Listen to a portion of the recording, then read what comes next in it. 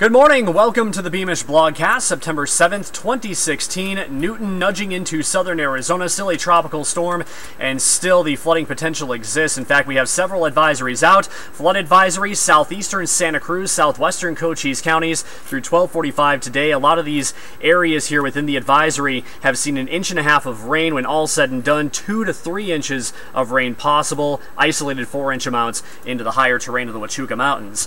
The Nogales Wash is over 5 feet in depth, will continue to rise the next couple of hours, and for that reason there is a flood warning for the Nogales Wash through 2:45 this afternoon. Wind advisory continues through 5 o'clock today for southeastern Arizona. Sustained winds 20 to 30 miles per hour, gusts as high as 50 miles per hour. I think that'll mainly be south of Tucson along the international border. I would not be all that surprised if the wind advisory was allowed to expire much earlier than 5 o'clock. Here's Doppler radar as of 9:20 this morning. Moderate to at times heavy rain. Tucson points south and east and moving up to the northeast at about 10 to 15 miles per hour. Much of the metro area has seen a 1/4 inch of rain, and we could be heading toward 1 inch of rain thanks to this band of steady moderate to heavy rain. Precip rates around 1/2 inch an hour.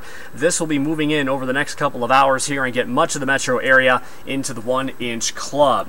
Latest advisory on Newton showing sustained winds of 50 miles per hour racing up to the northeast at 18 miles per hour. Newton likely still going to enter southern Arizona as a tropical storm, weakening through the day.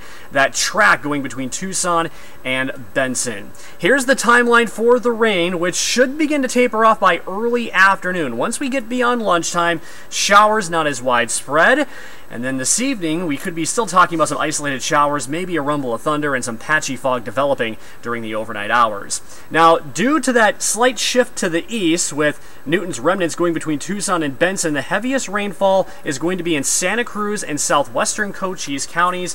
2 to 3 inches of rain, isolated higher amounts.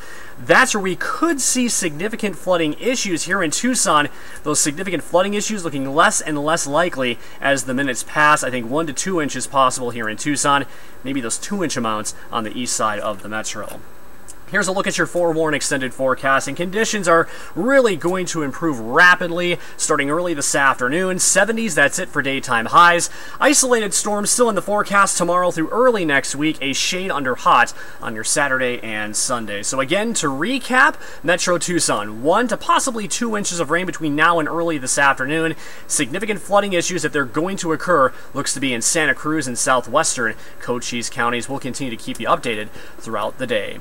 Thanks for logging on. Catch you on the TV side today for News 4 Tucson at noon.